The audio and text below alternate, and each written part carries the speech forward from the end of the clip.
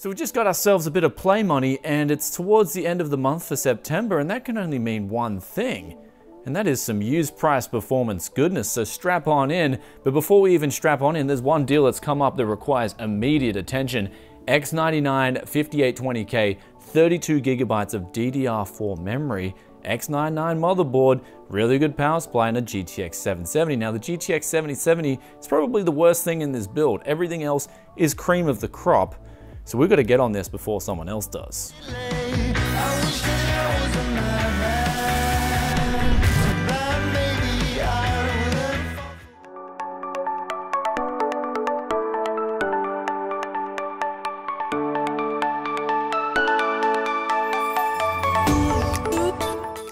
We just got back from picking this up. Now I spoke to Wes, who I picked it up off, and he said that there were so many people messaging him about this. And so initially I dropped in a 600 Aussie dollar offer, and he just said, no, there's someone picking it up literally tomorrow, but first come, first serve with it. And of course, having 32 gigabytes of DDR4 on a build itself screams value. Not to mention it's got the 6-core 12-threaded 5820K, X99 motherboard, pretty solid power supply as well. Not the best, but certainly far from the worst. And then it's got a solid SSD, so 240 gigabyte SSD as well. So really good value. I haven't seen one of these in a while, the old school LED Zalman coolers, I think they are. And that'll be interesting to see how well they perform. But the idea behind this, of course, is clean it up. I'd probably be putting it in a new case and maybe use this for something on the lower end. It doesn't look that aesthetically pleasing. Of course, the cable management's a bit of a jungle sandwich, but still better than the Verge. But ultimately, there's a lot of value in that build. Even the GTX 770, which isn't that desirable, we could still probably flip that individually and bring down the cost of the builds. But right now, we're gonna actually go through some more deals, see what we can find, because I didn't have any other time to check out anything else. When a hot deal comes up, you've got to pounce on it.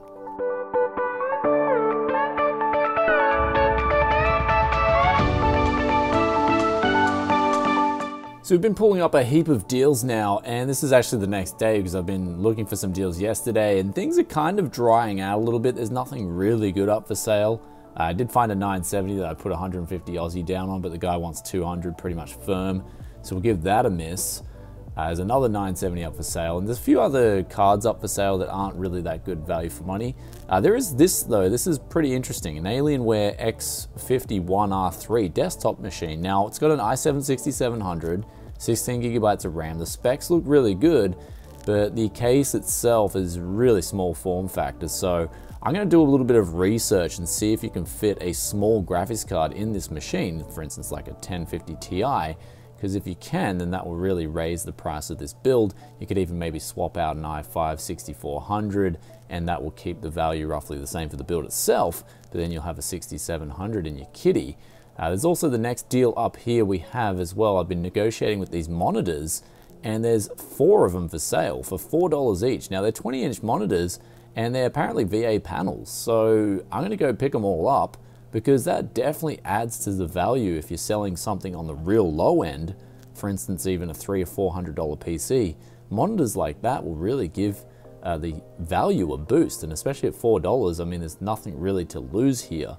Other deals include some Hans G monitors. I remember these from back in the day. Surprised to see them up for sale. 27-inch, 16 by 10, and they won around 130 Aussie per pop.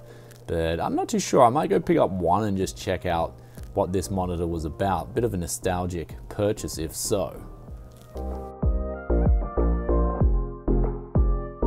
So we're now on day 3, and this is probably the first time I think I've ever done the used PC parts hunt during weekdays. But some good news has come about, and that is some of the monitors that I was inquiring about. The guy got back to me today, said I can come around later and pick up 3 of them for $4 a pop. So looking forward to seeing how that goes, because this will be the cheapest monitor I've ever picked up in my life, and I just hope it works. But some other really good news is I've given Les a call, and he's got some Lesalicious deals for us. So we're gonna go up now and go see him and hopefully clean him out if he's got some really good deals. But on a side note, Gumtree really is a drought at the moment. There's no real good deals up there, and I think anything that's good that comes up will get snatched up straight away. The Alienware PC is a little bit of a gamble in my opinion. They want 520 for it. I just said, come back and said no, 500 flat, and we got a deal. So I'll see how that goes as well. But let's go check out what Les has got for us.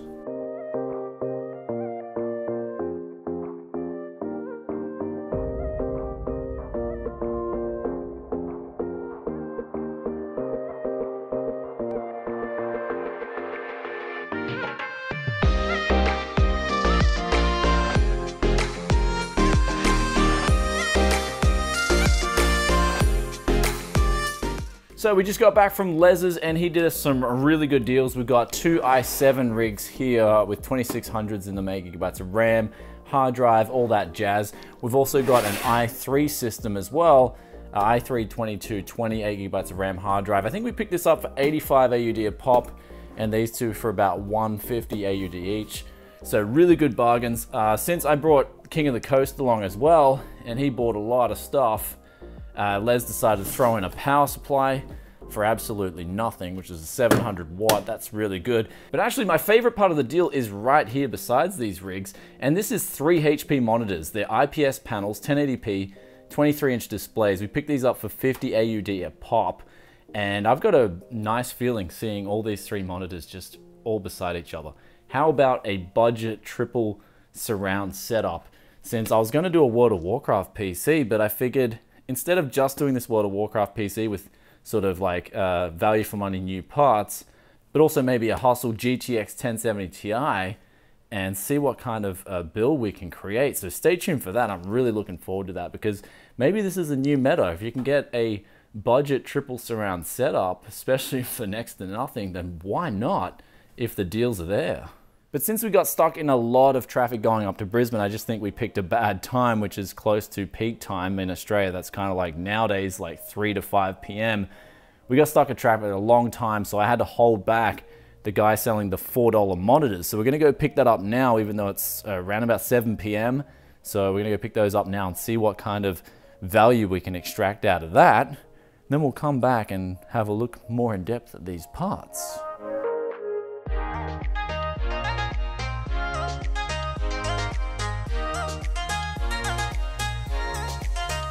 So I just got back from picking up those monitors and he actually had 5 on hand. His name was Chris and he was a really nice guy. We had a chat about just some things he was into filming a little bit. And it's really good just going out and meeting people. But he had 5 of these HP monitors and I decided to put them in my garage for now because they had no monitor stands. And he said he had a couple of stands for them, but they were just like completely the wrong fit.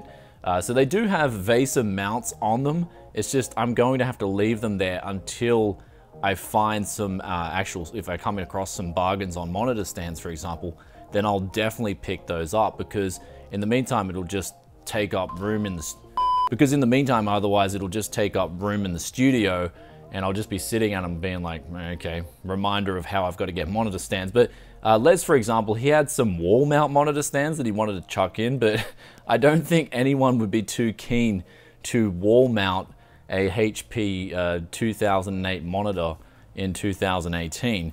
But other than that, for some reason, I'm still a little bit hungry for deals. Even though I've got some awesome deals already, we're gonna take a look at Gumtree because I haven't really got much out of Gumtree this month. I've got a 5820K machine that I paid asking price for, and then I got a really good deal on these monitors, which is still not the core of what we're looking for.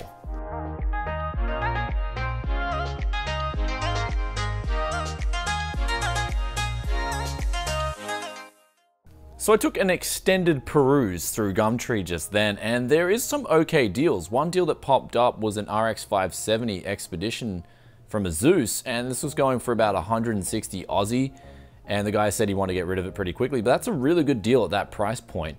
There were some other deals that were really questionable. Someone was trying to sell, I think, an R7 260X for $150.